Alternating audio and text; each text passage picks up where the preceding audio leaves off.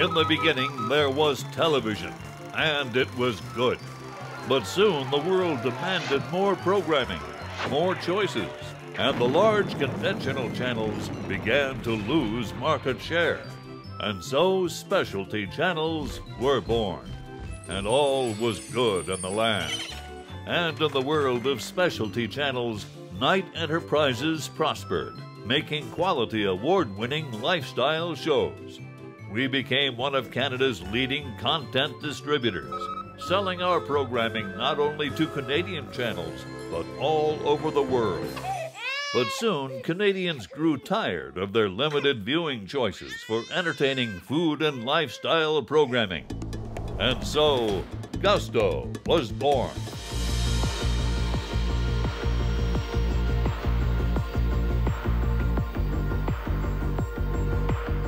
We launched Gusto on the 11th of December, 2013.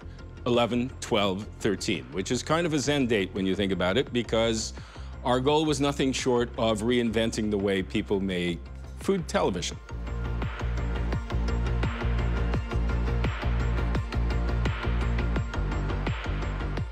So why did we launch Gusto? Well, we felt there was room in the marketplace for an alternative to game shows, contests, guys with big hair eating hamburgers the size of their heads and yelling at you.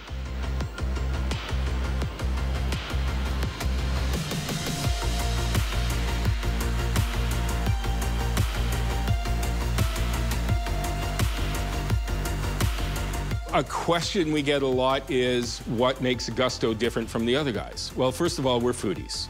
On a Gusto television show, food is treated with love and respect. It's not a prop.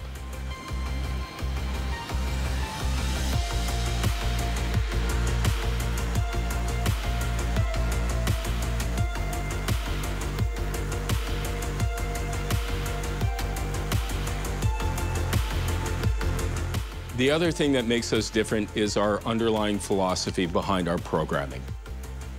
We believe that food and cooking is the one true global language, that no matter your god, your postal code, your socioeconomic status, no matter where you are in this world, you will go home tonight and you will cook something. And you will sit down with somebody you love, somebody you care about, and you will share your day. That happens everywhere.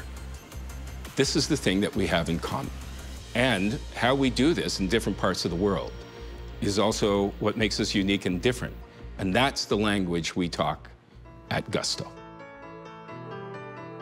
So once we launched the channel, the first show that we produced was One World Kitchen. And it was our shout out to the world that we're different.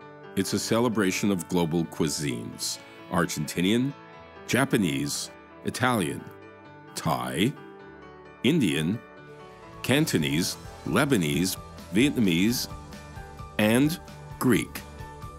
9 women from 9 different cultures sharing their heritage and their passion for cooking. So, now that the ball was rolling, production at Gusto just didn't stop.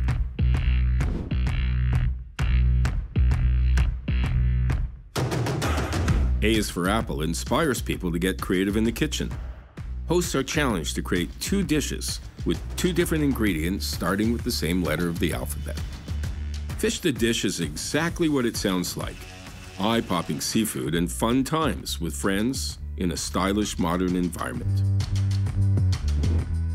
Crate to Plate was our first foray into documentary. Each episode follows one ingredient's journey from harvest to table.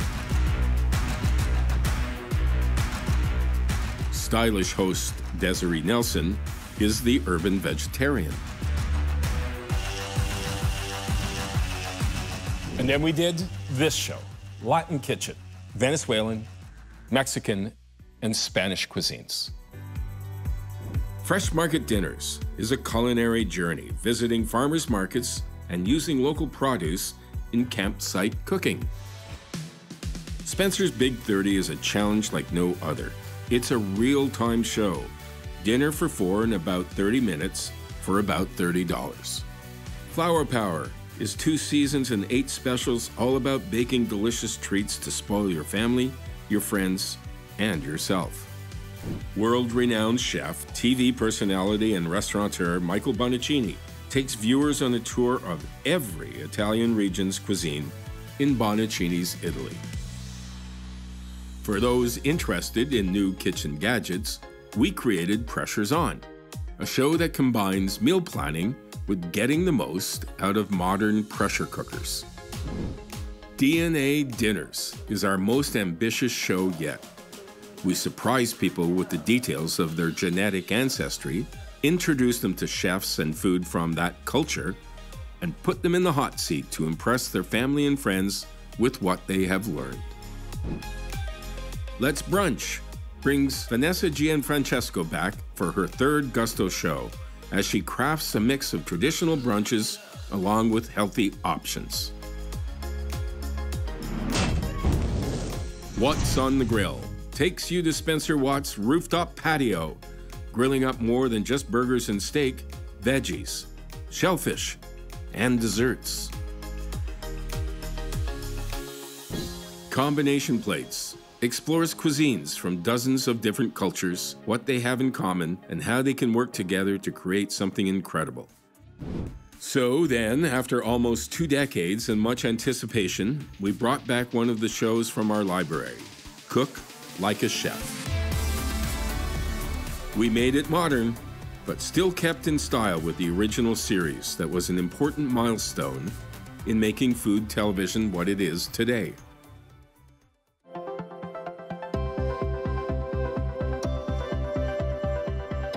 We own it all. We own the programming, we own the webisodes, we own the recipes, we own the high-res art, we own everything. And that allows us the opportunity to bring Gusto to the rest of the world. So let me tell you one more thing about Gusto.